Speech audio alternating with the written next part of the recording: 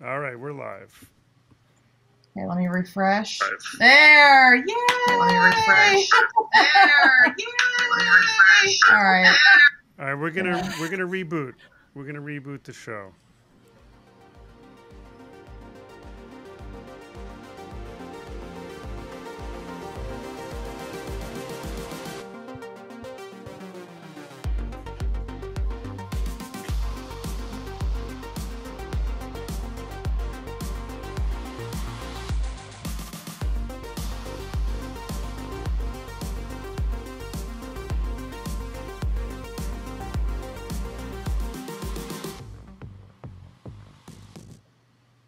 All right. For those of you who might think this is Groundhog Day, no, it's Workflow Wednesday. Hi, I am your host, Art Aldridge, and I want to just get a couple of plugs out of the way right off the get go. So, this is a webinar that my company, OTech TV, is producing in conjunction with my podcast, This Week in Production.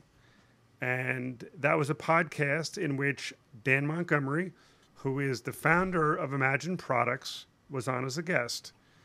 And we were talking about NAB and how the whole COVID thing blew it up and what was next for him and how he was reaching out to customers and announcing new products. And long story short, he asked me if I would be willing to do a little workflow video for him. I said I would, but I said since all my crew is home, sequestered, not doing a whole lot, I said maybe we can do this as a live demo. So we're trying this as a live demo. And not only am I presenting, but I'm your technical director today. So things are a little nutty over here.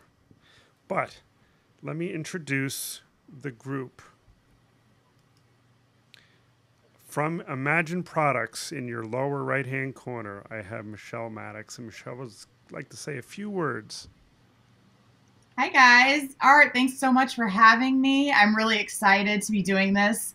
We've been in business about 30 years now, and workflow has always been at the front of our minds when developing products. We focused on keeping everyone organized and maintaining good workflow and data management. So we're really excited to be a part of this and can't wait to see what the day brings. Okay, cool. So let me introduce my crew, and there'll be some information how you can reach out and contact us if you need to. But from Massachusetts, Cape Cod, Tom Chartrand, and from New Jersey, Joe Diaquino. And both of these guys work on my crew. We've been together for many, many years. These guys are not just DITs. They run their own businesses and they do all aspects of production. We're also all Part 107 pilots, so we fly drones and we do all kinds of fun stuff. So we're going to take questions. You could tweet them. You can put them into Facebook comments. You can put them in the YouTube comments. We're going to try to get to them all. I see there's a whole bunch of comments in there now. Great. So let's talk about media management. And this is a workflow that I've been using for quite some time. But I think before you can understand what I do, you need to understand what the job is that I'm being tasked with. So the bulk of my work is doing corporate golf outings. And these are usually with a PGA professional. And we do about 10 of them a year. They're typically 2 days where we roll into town on day one. We set up, we prep media. Tom has a whole process to get the cards and stuff ready to shoot. We shoot B-roll that day. We fly drones. And then on day two, we play golf with the pro and these business execs. I shoot these jobs with anywhere between 6 and 10 cameras. I'm heavily invested in Panasonic Varicams. Those are my A cameras. But I also have some smaller P2 cameras that ride on glide cams. We also have some GH5s that we use. We have drones. And every now and then, even I'm getting away from them, we got some GoPros. And by the end of this 2-day job, I generate between 1 terabyte and 2 terabytes of data. And in order to process that data, I carry two DITs with me, and Tom being one of them. The other DIT who's not on this webinar is Nick Harlick, and those two guys handle the bulk of my offloading on site. So what are my objectives on shoot day?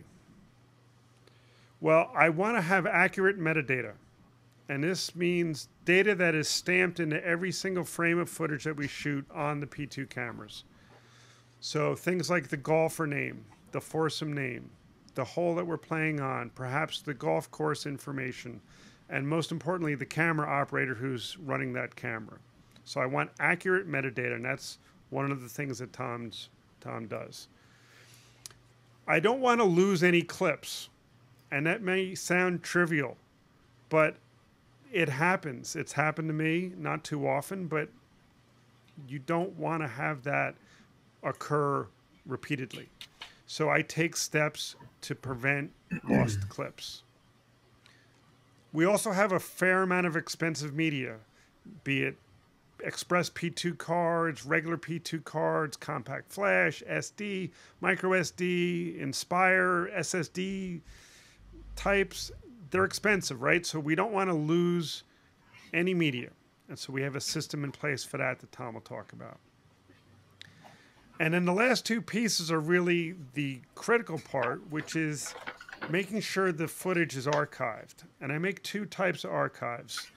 One is the camera native format. So in the case of P2, this means MXF. I don't want QuickTimes necessarily, because in case I have to share footage with Avid editors or some other editing platform that doesn't like, ProRes, I want to have camera native media. So one archive is strictly camera native. The second archive that the second DIT, Nick, is working on is a Final Cut project. And this is really in preparation for editorial. And his job is to ingest all the media, sync all the cameras, sync all the audio, and that step happens on site before we wrap for the day. And these are all things that I need to have happen before we leave, because if they don't, things can get sideways. So my quick keys to success in managing this type of job are consistency. And it means consistency in how I'm preparing for the job, making sure I have all the data, the equipment, the crew. Most of the crew is repeat hires, guys that I've used for 15 years who do all these jobs with me.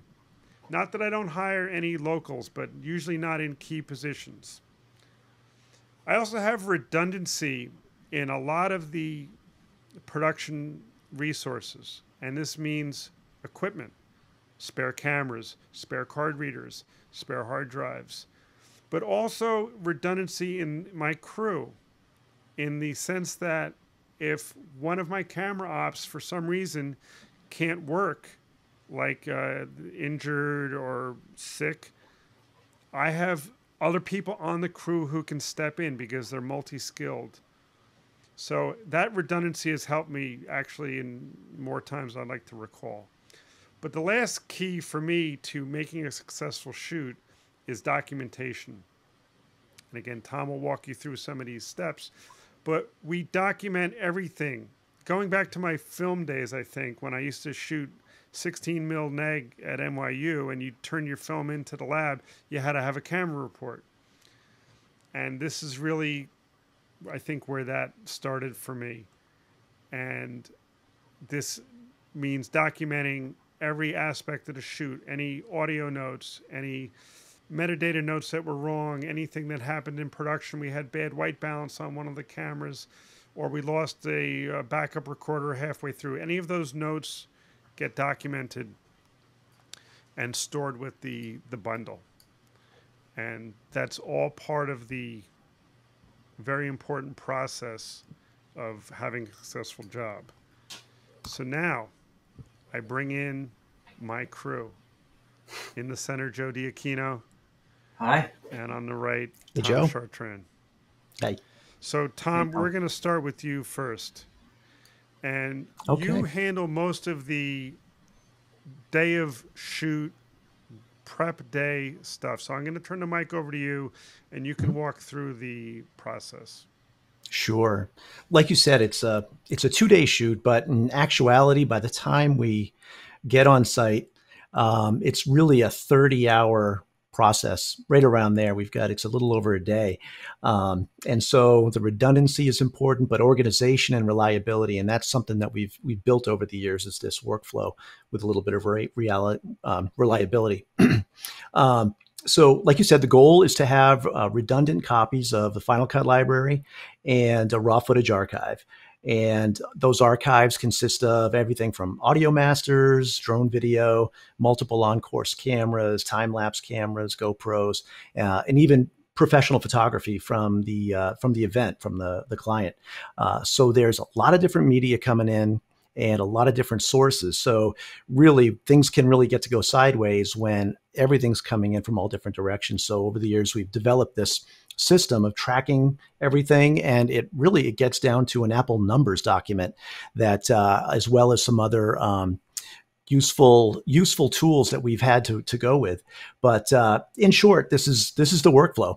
Our job can be a multitasking nightmare. So on the day of the shoot, I inventory all the cards.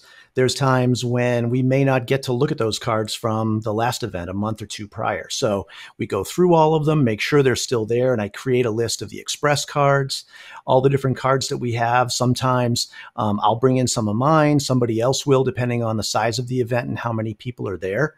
And I go through them.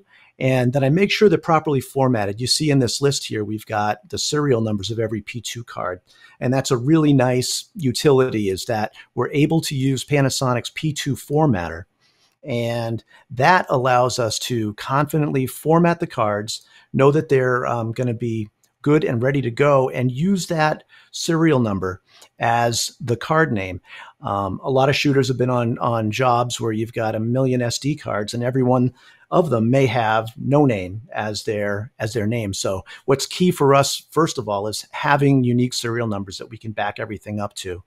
And with that, I take those serial numbers, they're formatted, and we have another page in our document where I will assign all those cards to a particular shooter. And we'll have the foursomes laid out. We'll have who the shooter is. And these elements here with time in, time out. Time out is the day of the event. Time in is when they come in during the course of the day. And I'll talk a little bit about how we track them coming in. But that's really the most important thing, is to have that part organized. And also metadata, like Art talked about. A big part of it is being able to get these libraries built over the course of one event and being able to track what's where. So Nick, the other DIT, can build his library, make the multicam clips, and know that the footage is matching what is on that metadata. So there's a handy app called Up that Imagine Products did way back, I think in the P2 Logger Day. They made a handy utility where we can create metadata files, and they have the shooter. They have this user clip name, which in Final Cut passes through to the QuickTime generated. So you can literally in your timeline see and organize things by the user clip name, which will have that appended to the beginning of the name of the clip. So we see group one, the foursome leader, AAA, is the shooter, and he's on the green camera. You also get information like where the event is, what it is, where what the name of the club may be. And also in the memo field, we put all members of the foursome who's playing, just in case we lose a piece of document that we need during their interviews. We know in group one, there was Aldrich, Chartrand, Diakino, and of course, Mr. Lita. So that's always important to have and get in the cameras. So on the day of the event, everybody gets a plastic bag with their assigned P2 cards, an SD card with their metadata on it. And then they also get manila folders with custom labels. Because what happens is, as we said, it's a really short turnaround. So as the event starts, right from the beginning demo or the PGA Pro presentation, we're getting cards back that we want to archive and then pass along to the ingest process. So those come back in those bags. We have everything, and the workflow starts. So during there, the cameramen load the metadata onto their cameras, and they'll shoot the event or back as that happens. And so another part of our numbers document is the card return.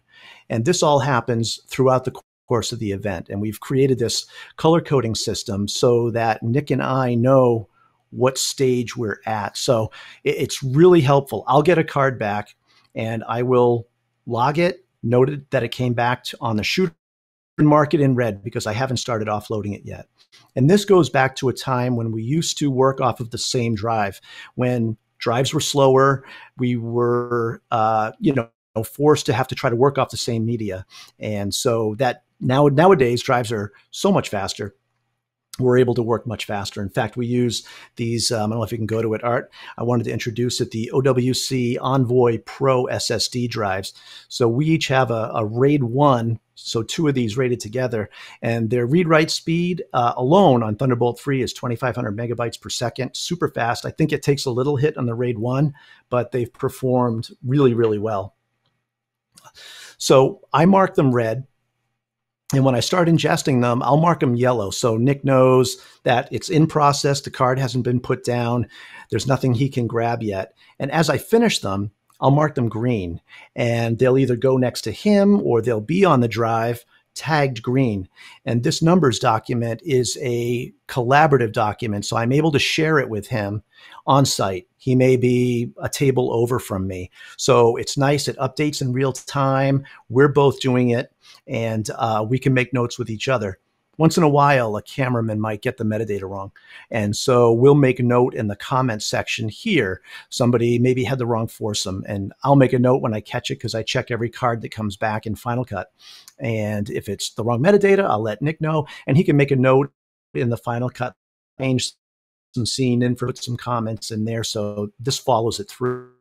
And what's really nice is this document follows the edit through all the way to our archivist, Joe, and he'll tell you more about that later. Excuse me. So again, our goal is to have, zooming the wrong way, everything archived at the end of that long day. And it gets hairy at the end. You know, it can be a workflow nightmare as the end of the day comes and cards are coming in, cameramen are coming in and they're, how did my shot look? How was my exposure? What's going on?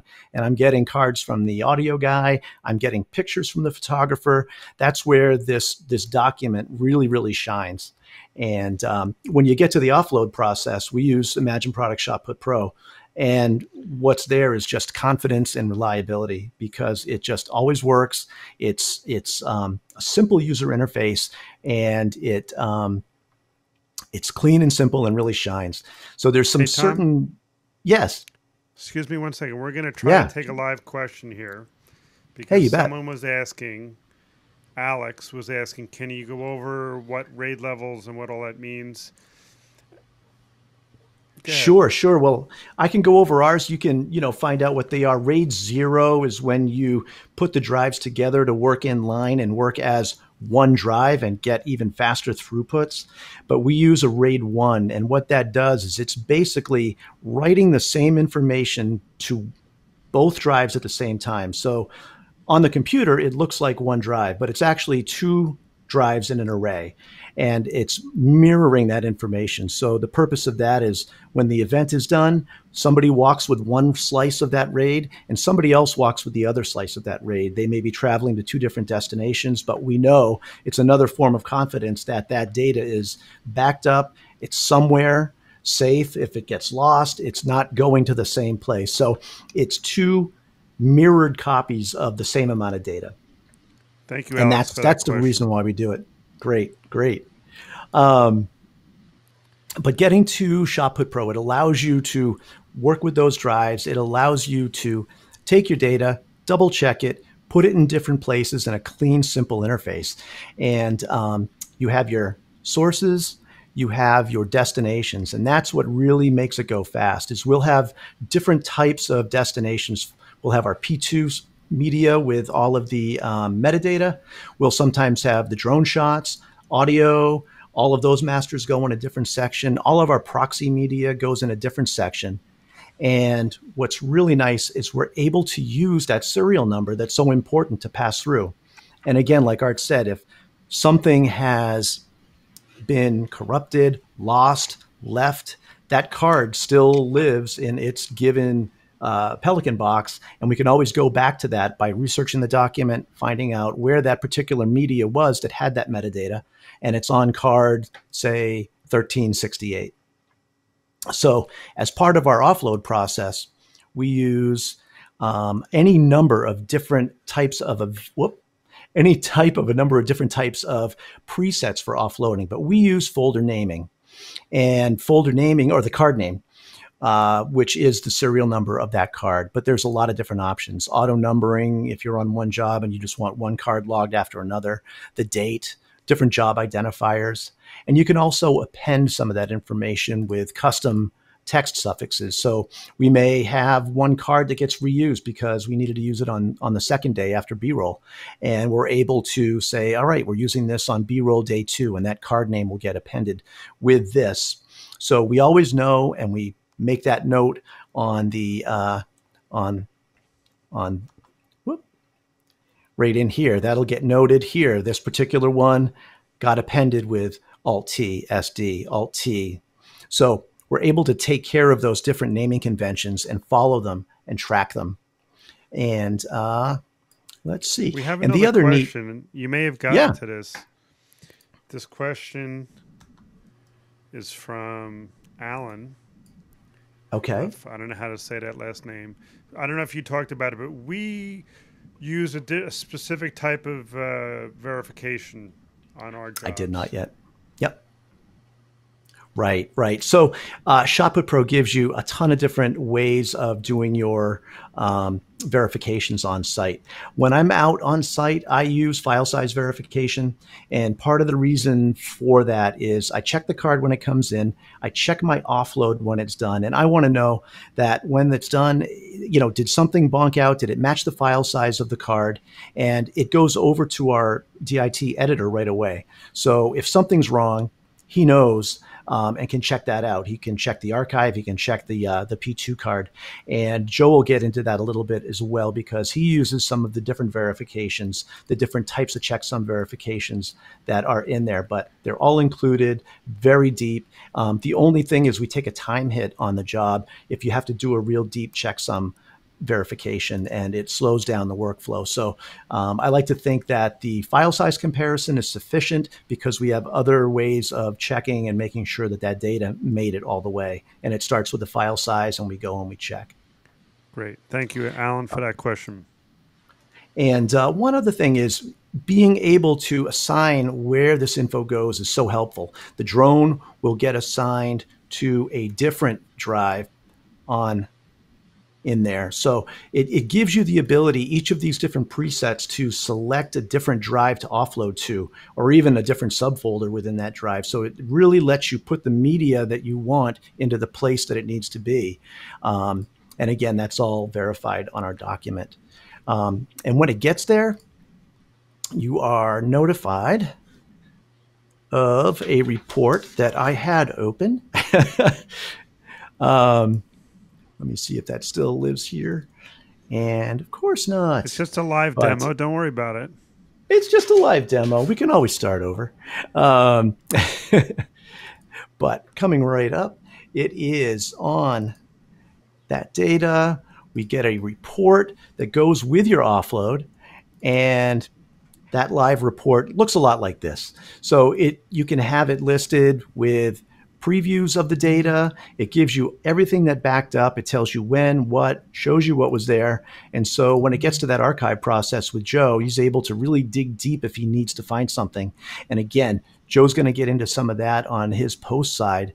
But as far as that goes, once we've completed the job, we've verified everything's there right down to the end of the day with the photos, all of the audio masters. We've done the Zax conversions and made that so that Nick is able to make his multicam Final Cut library. And that's usually about 7:30 at night, 6:30, 7:30 at night on the end of the job. Everybody can go their separate ways, and this project is ready to edit without having to recall a whole lot going on. And to me, that's the beauty of this workflow, using all these different tools. Thank you, Tom, very much. Now I turn to Mr. Joe, who's been waiting patiently for his turn to talk. Hello, so, everyone. Joe, you're handling.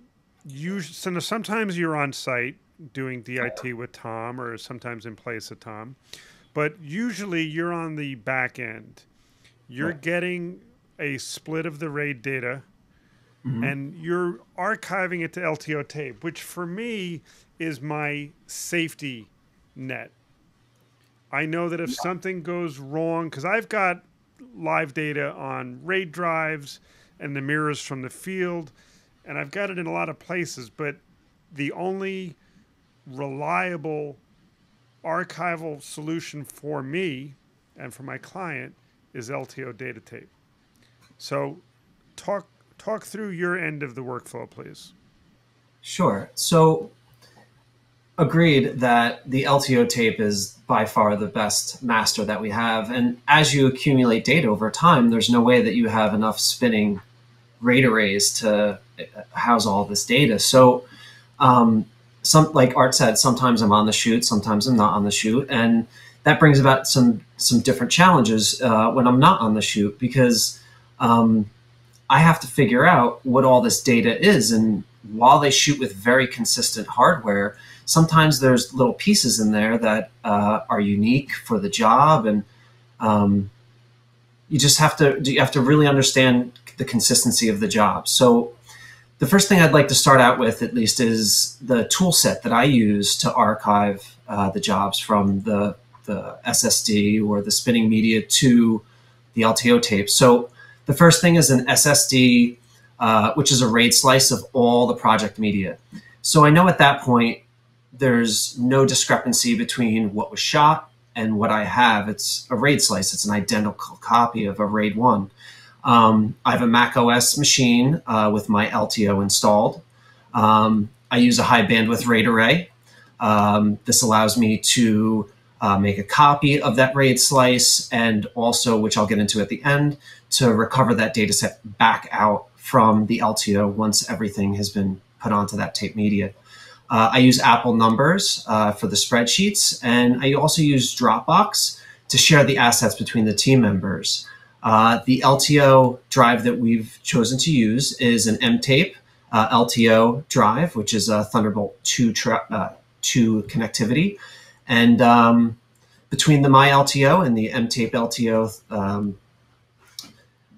LTO 6 drive, it's been very consistent. So I like to think of my process as having 5 stages that encompass the LTO archive process. The first stage is getting to know the assets. And when Tom leaves the shoot, I get, like we had mentioned, a RAID 1 slice of that data. So I know that I don't have the only copy. If I do, then clearly I make a backup of that. All of the assets are identical to on the shoot, so I don't have any reservation that what I'm getting is a partial copy. I need to verify the integrity of those assets prior to any long-term storage of data being written to the tape. So I use the P2 serial report that Tom mentioned as the primary reference for all of the media that's on that SSD. I need to know the file types that I'm working with, whether that's drone footage, proxy media, audio, whatever that is. I need to know all the different genres of files. I have to open up and find out if all the Final Cut 10 libraries are either self-contained, are they reference libraries. I need to determine if all the media inside of the Final Cut 10 libraries are online. If any media is offline, clearly I stop, I contact Tom and reference that P2 serial report, which is invaluable for both on-site and off-site. At the end of that stage, I need to be confident that all the files are present from the shoot and that I verified the integrity of most of those files. The second stage is asset organization for the offload. So now that all the assets have been verified via the offload spreadsheet and physically opening most of them, I organize the media and assets for offload. I determine what type of assets belong together. I keep the self-contained Final Cut 10 media libraries on one tape. I also, if we're using referenced media libraries, I use one tape to keep not only the Final Cut 10 referenced media database, but also the master media that it's referencing. I need to know the file types like the audio, photography, drone, time-lapse, the proxy media, camera backups.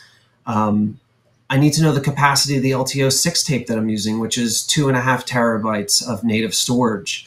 And I need to determine based on the data set, because like Art was saying, we accumulate around 2 terabytes, but when we also have a Final Cut library in that mix, or on different shoots, we will accumulate much more of that. So tape spanning is not out of the question.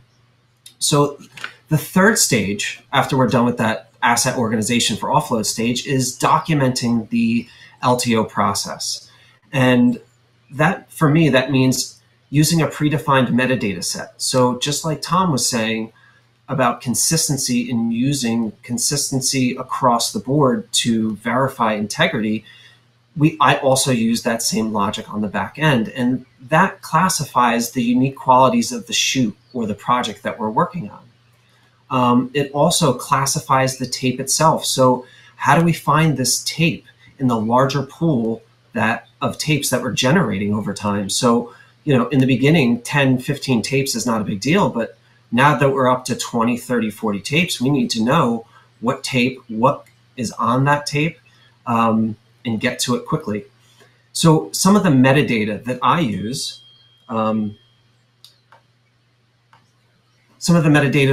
for my master spreadsheet is the tape serial number. So this is a unique 6-digit number that is never to be repeated on any other tape. So I personally use the first 2 digits of that 6-digit is the year archive. So for 2020, it would be 20 for the last 2 digits of 2020. And the last 4 digits are the number of the tape written this year. So for example, a 200001 numbered tape would be the first tape of 2020. The tape serial number is really important because it gets mounted on your desktop. So when you mount the LTO tape with the LTFS architecture, that's the number that you see on your desktop. So it's the quote unquote hard drive name. The second is the job name or the tape name. And the tape name is typically prefixed with year, month, and day and a number string. So 2020-01-22 would be January 22nd of 2020. And this is the date when the project was archived. The body of that next is the name of the job. So that is the name advertised when the tape is opened in my LTO. So both the tape serial number and the tape name are very important to get right and stay consistent. The tape contents is the third variable that I use consistently, and that describes the projects, the media types, and the nested directories on the tape. This documents the names and the attributes of the media. So tape is very linear, unlike a hard drive. So if, God forbid, there's any issue with data that's written either before or after a certain data set, we'll know linearly what is written where on that tape. The fourth, I have to zoom out to zoom in, I guess. The fourth variable is this notes, and notes explains the offload logic that we've used. So it explains the sequence in which the data was written to the LTO, if the tape was spanned, if the job was spanned over multiple LTO tapes, it would be classified as like 1 of, 2 of, 3 of, and with the last number being however many tapes we have. And any unique characteristics or anomalies that have maybe happened in the archive. The last variable that I use very consistently is the offload verified variable. So the answer to this is always yes or no, and which I'll get into at the back end of the process. It's when a project is finished archiving the LTO, we need to write that data back to the drives so that we can verify that the LTO data set is identical to the original data set that was used to put the data onto the LTO drive.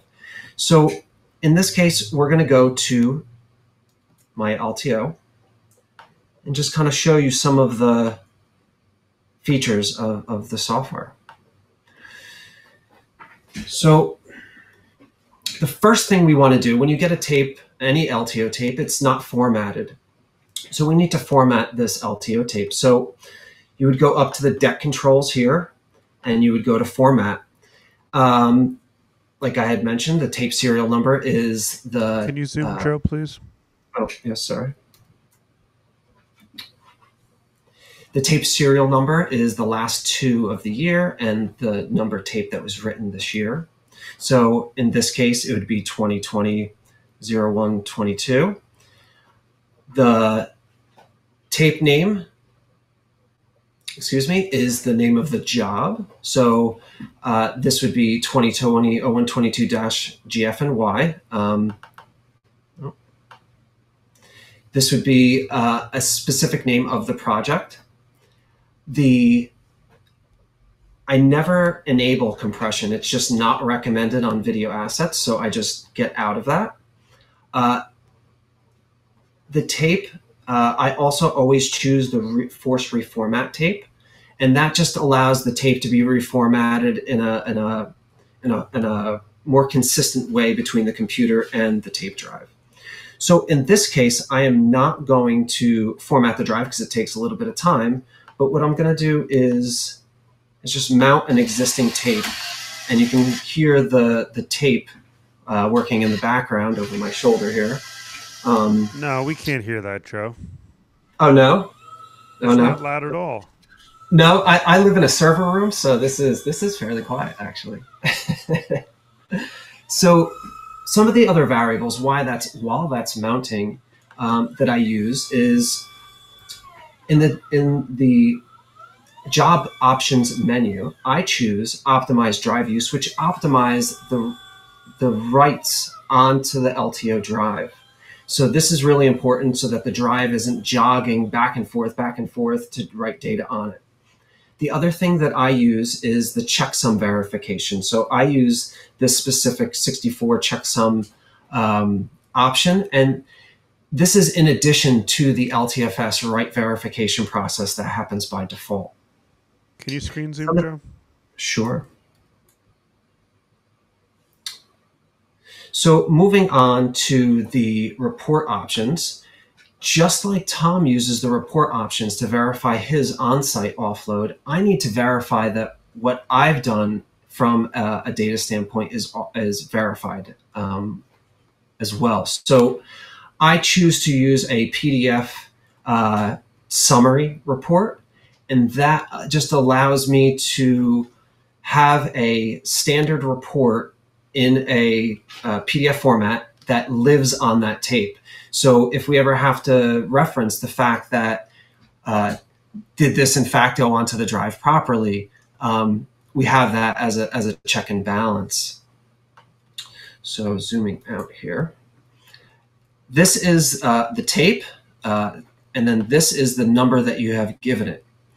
So in this case, I'm going to open up the tape just to kind of show you what that looks like. So I did one offload for this GFNY project.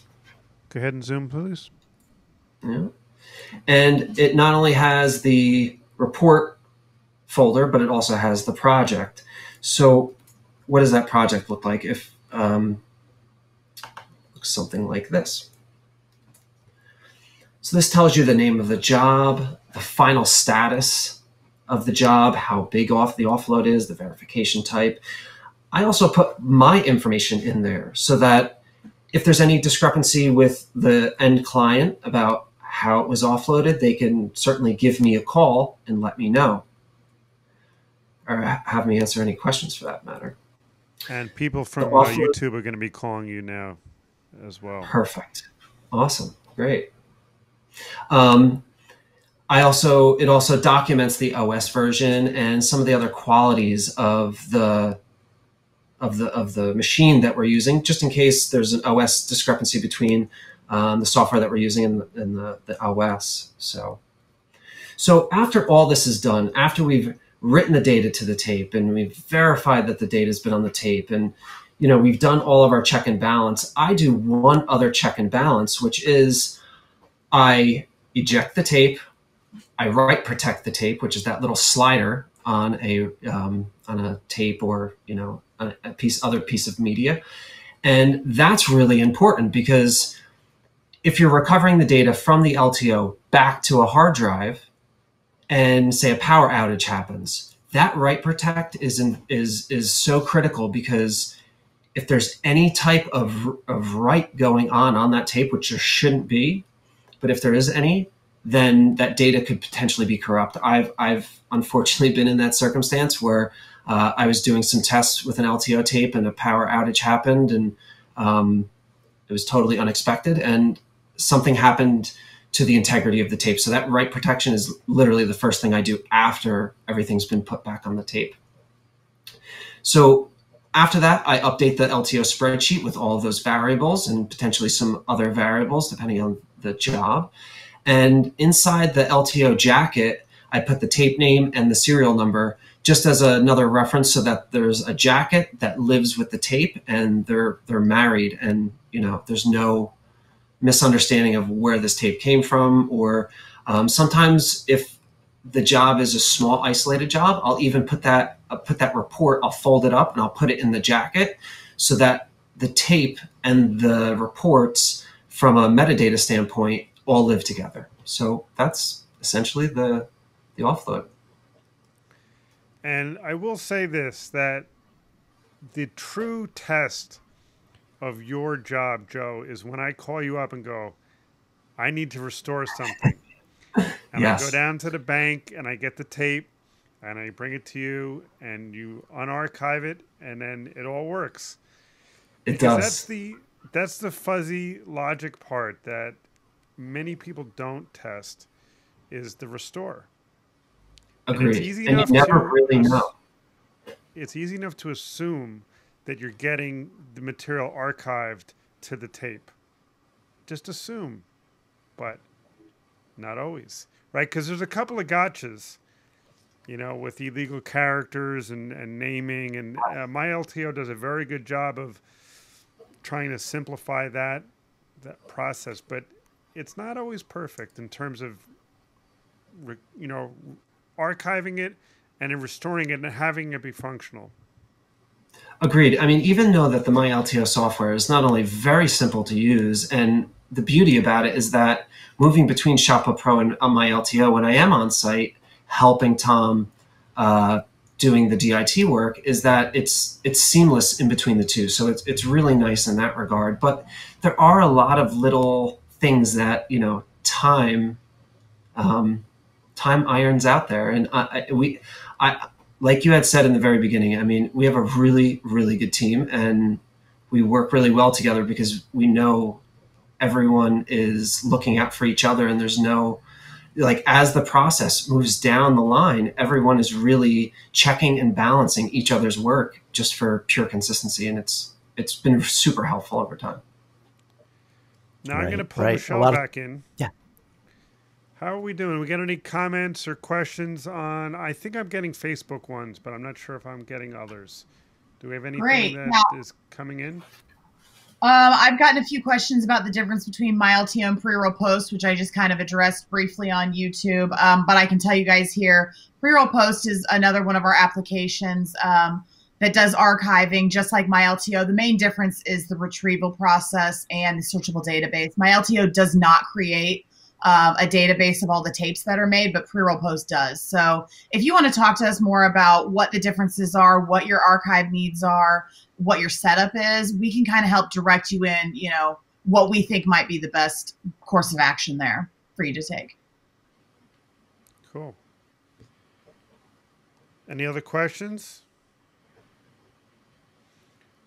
One thing I will say about working with Imagine Products, because I met Dan way back in 2006 when I was a consultant for Panasonic launching the P2 cameras, the HVX 200, and Dan was instrumental in coming up with workflows to help move the data around. But Imagine's not a giant software company like Adobe, and I've emailed Dan and said, Dan, it would be really cool if you guys could do this with your software. And then he'll come back to me usually in a day or two and go, here you go. Here's an update.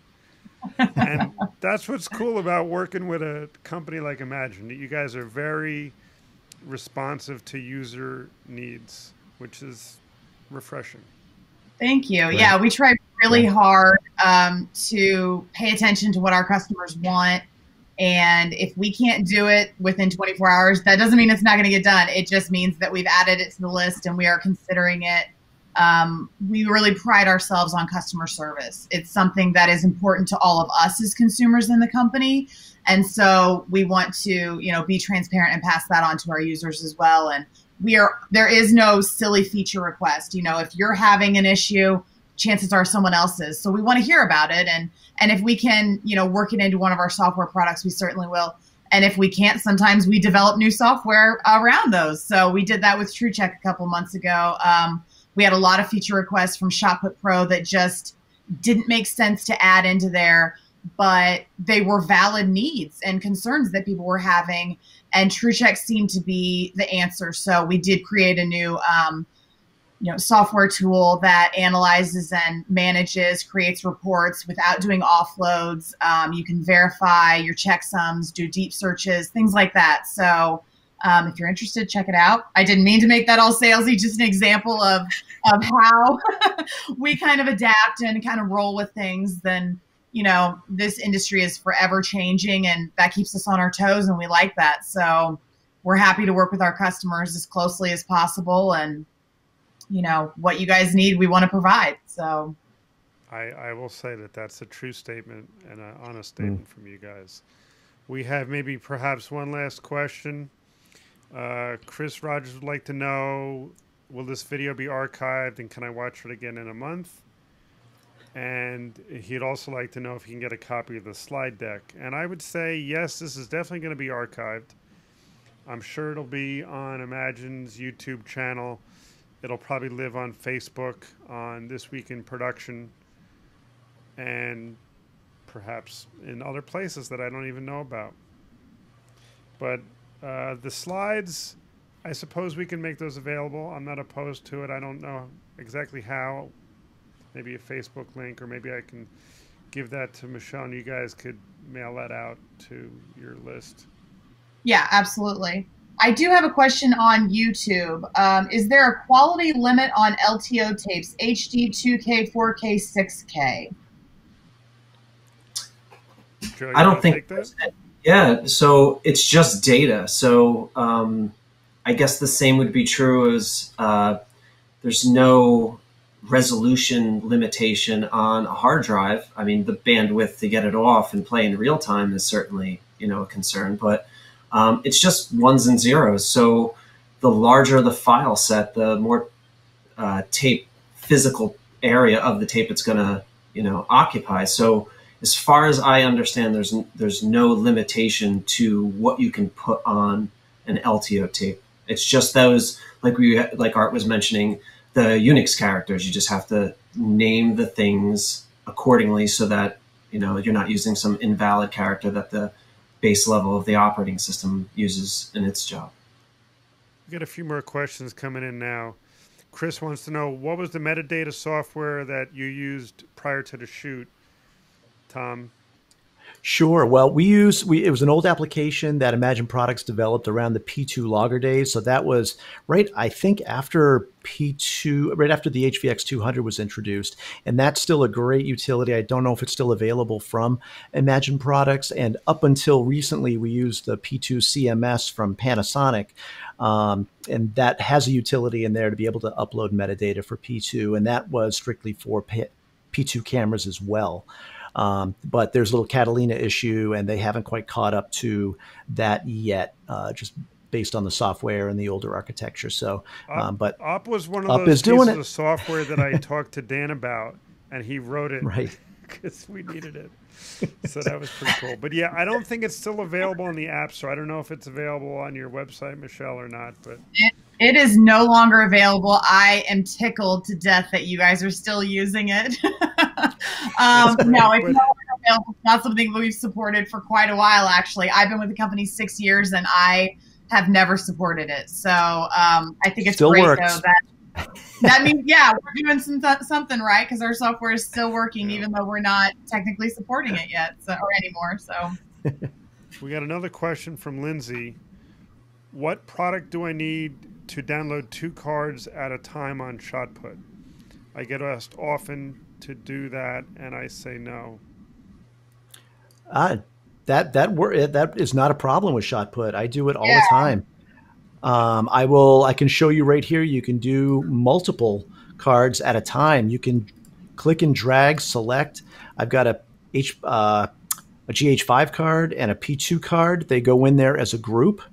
The one thing to make note of is if you have custom naming as a suffix, it will write in that batch to both of the offloads. So if that doesn't matter, they can go at the same time. I've loaded as many as 6 cards at one time in one offload batch, and it handles it without a problem.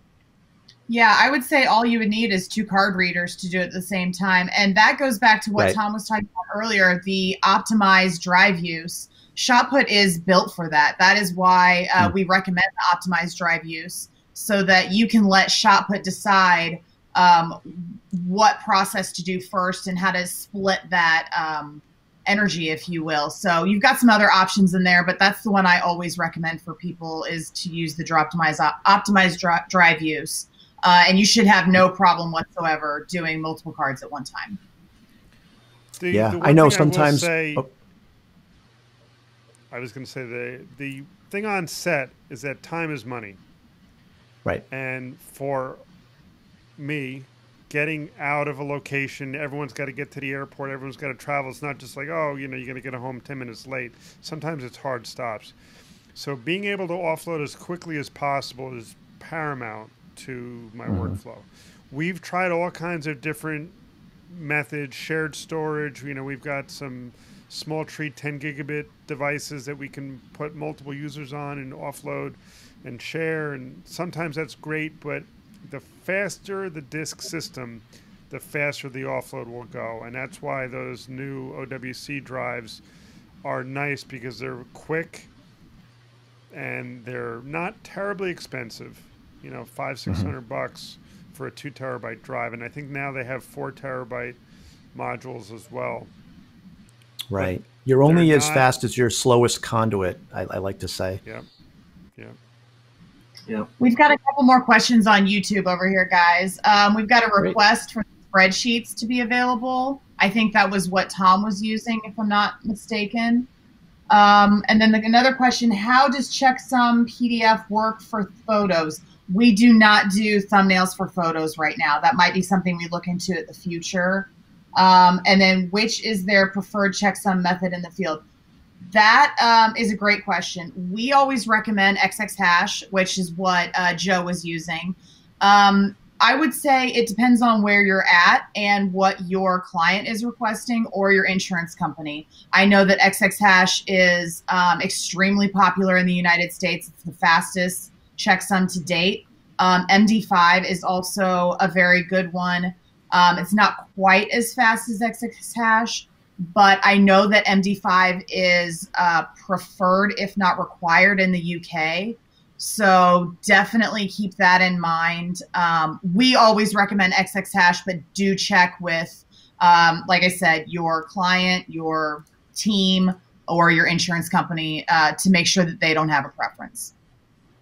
Yeah, I will say lately, since we've gotten the OWC drives, I've been using the file size with the XXHash, and it's been speedy enough of a process to be able to keep cycling cards quick enough to get a ristretto out of the Nespresso machine.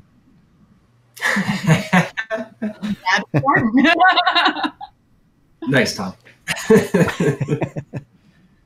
Okay, well, if we're out of questions, I think we will wrap this up.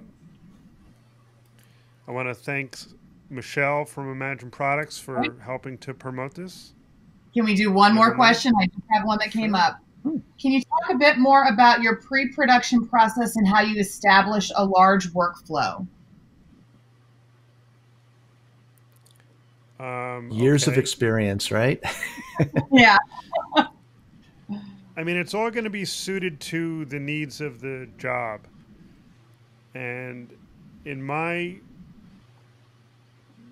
productions with this particular client, they're really relying on me to handle those details. They don't really have too many demands for deliverables in certain formats or things like that. I know sometimes with network shows, there's a very specific list of criteria that you need to deliver to them.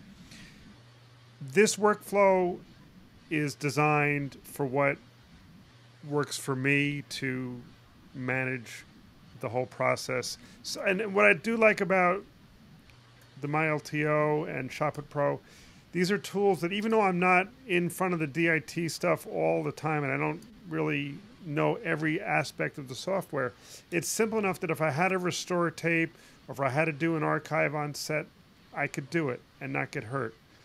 And so this workflow that I've designed works for my needs. And I think that's where you start in designing it, is that you have to look at what the deliverables are and what's the most efficient way to do it. If time is not a concern, right, you can do all kinds of different variables. If time is a big concern, then you have to start, backing it down from that. Hey, Art, I did see we had a question about the OWC, and people were just interested about where to get it and what it is. So I just pulled that up for you. Okay, I'll pop it up. Yeah, OWC is Otherworld Computers. I have no affiliation to them. Some of their stuff's been great for me. Some of the stuff's a little wonky, like the docks, the Thunderbolt docks, but their drives seem to be pretty decent. We've had no problems with them. They're fast. They're cheap. The only, I guess, knock that I have against it is that the cable is fixed. Doesn't right detach. there, yeah. Sometimes that's good, but sometimes it's a rub. Confidence issue. We've had the same with docks versus drives. Their drives seem to be great. I would strongly recommend different docks. That's just my opinion. We've got one more docks question. Have been the banes of our existence. Yeah. We've got one more question as far as I can tell. It says, when you copy to 2 drives at once, why doesn't it slow down? That's a good question too. Because you're reading once and you're reading once and copying to many, and the threads are independent of one another, so the copy doesn't affect the other as far as write speeds go. So there have been times that we have used hardware RAIDs because there was a speed performance in software RAID 1, and that's typically hardware RAID 1 is the fastest way to make redundant copies. But we found that using soft RAID with the SSD, the penalty is minimal. But you're talking about, I think, more reliable specifically than about going internal. to multiple volumes at the same time. Right. Yeah, I think that's what the question was about. Yeah. Okay. Yeah. Okay. Are we good? Okay. I think so. All right. I just want to thank everyone for participating. Michelle, Tom, Joe. Thanks. Thank you. Yeah, thanks everybody. We'll let you know when the next Workflow Wednesday is coming. I'm guessing a Wednesday.